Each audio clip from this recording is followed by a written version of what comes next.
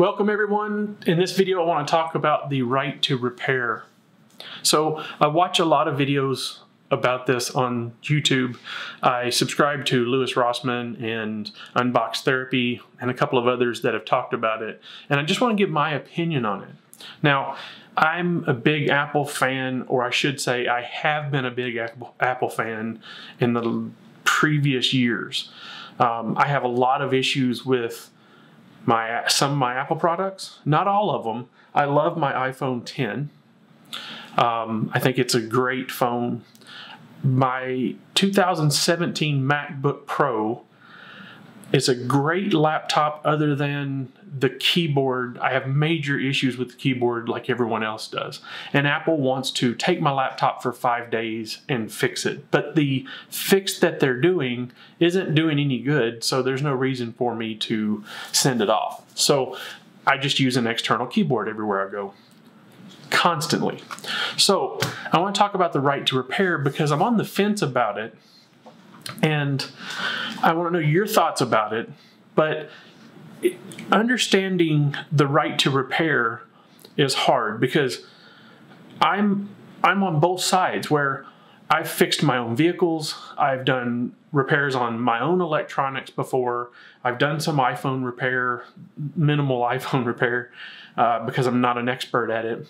And I think that you should have the right to repair your own stuff that you paid for. The iPhone, or I shouldn't target this directly at Apple, but Apple is the one that is in the limelight right now of pushing people not to be able to buy replacement parts and stuff like that unless you're an authorized Apple repair shop or dealer or whatever you want to call it. So the reason why I'm on the fence about it is because I think you should be able to repair the things that you've paid for. You know, like my truck, I've rebuilt the engine in it, I do the oil changes, I do all that stuff if I have time and if I think I have the ability to do it. Now, when it becomes a mobile device like a laptop or cell phone, and getting into more of the cell phones and iPads is even bigger than, repairing a laptop.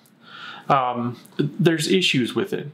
And the main reason why there's issues with repairing it is because of the lithium batteries or batteries that they have in them. If they're not lithium, I don't know what else they would be, but just the batteries alone, right? And, Samsung had the issue of the battery, catching on fire, blowing up, doing whatever it was doing. And there becomes a liability on the company when you do your own repair. Now, Apple and some of the others, they're in business to make profit, and I think that's their main driving factor to not wanting you to do your own repair. But there's also a liability side of it that I look at as a business owner, as someone that has done products for consumers before, and I look at it and say, okay, well, you take your iPhone to a repair shop that's not an authorized Apple repair facility, and they do the repair on it. It might be a small repair. Let's say they replace the screen that has the digitizer and all that stuff, and they replace it with a non-approved Apple replacement part. You leave the store and it works great for 2 months, and that non-approved Apple replacement part makes the battery get extremely hot and the battery explodes. Now, if you've done that repair yourself and you bought the part on eBay or, black market, whatever you want to call it, and you've done that repair yourself and 3 months later the phone blows up, you're not going to tell anyone that you did a repair on that device. And so then it becomes Apple's responsibility to prove that the phone they developed did not blow up. It's a problem with the defective part that you put in that made the battery overheat and explode. So that's where there's a liability on the company, and that's Samsung and Apple or whoever. And I think that that's part of what Apple's going toward. I know they're doing it partly for the revenue, because if you can't repair your own device, you're going to have to go to an authorized Apple repair store. So Apple's getting a percentage of it probably. And if you can't repair it, they're going to sell you a new device. But I also look at it as there's a liability, whether it's Samsung or Apple or whoever the device is.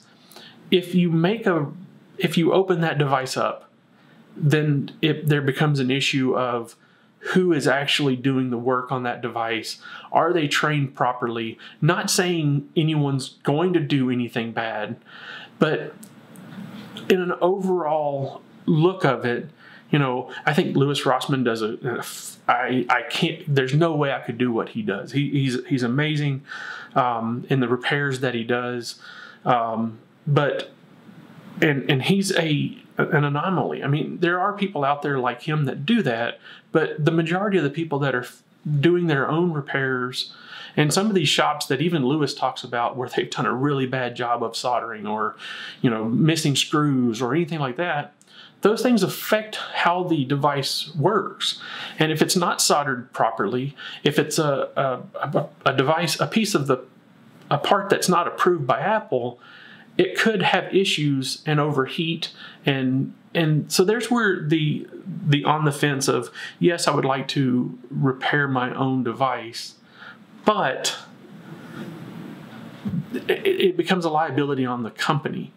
And as a company, they have to look at it and go, hey, this device blew up, set somebody's car on fire.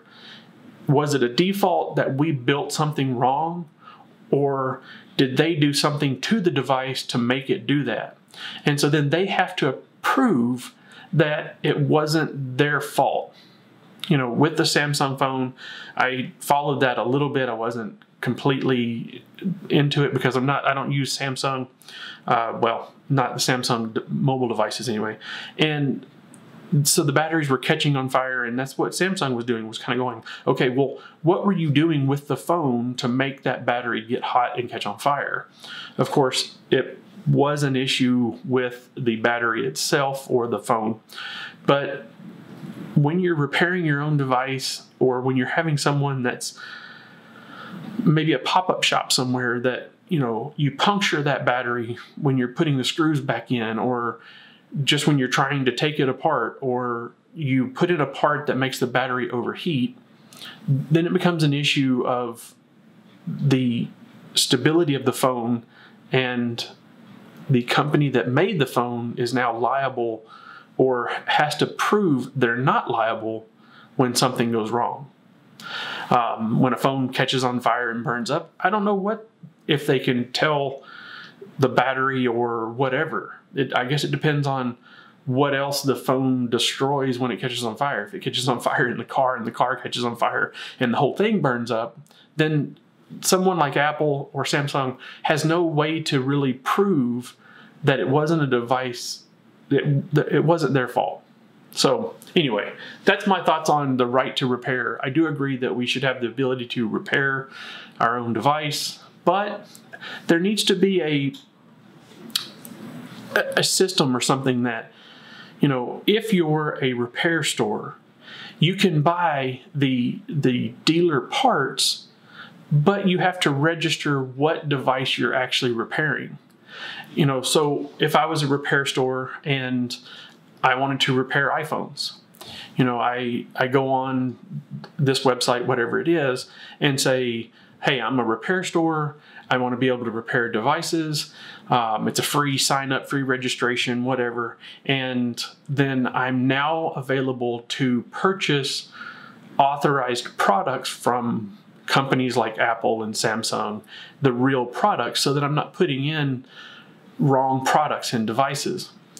And at that point, when you repair a device, you should enter the serial number for that device and just a brief description of what you did. That way, if something does go wrong, the phone catches on fire, a company like Apple or the court system or whatever it is can look at it and say, look up that ID number, that serial number, and say, oh, well, this phone or tablet or laptop was repaired by this company, and this is what they did. There could be a possibility that they punctured the battery. They're, not saying that they're going to completely use this to get out of fault for something that goes wrong, but I think that there's, a way that we can look at it and go, okay, this serial number, the battery was replaced or the screen was replaced by so-and-so, and if you didn't use the correct part, it's kind of the liability of the parts place. It would then make it where companies wouldn't just pop up. They would actually know what they're doing, like Lewis Rossmann, and go through and say, we're a real repair store that do things right, and this is what we've done to this device. And it doesn't have to be detailed where it goes into long details about what you did, but just a brief description. You enter the serial number, a brief description, and you hit submit, and that's registered in your account as a device that you've repaired. So that's my thought on it anyway. Wanted to make this video shorter than it actually is. So let me know your thoughts in the comments. Like this video if you like it, of course. And if you're not subscribed, please subscribe. And I'm going to be making future videos on topics like this and getting back to my development tutorial videos. See you in the next one. Thanks.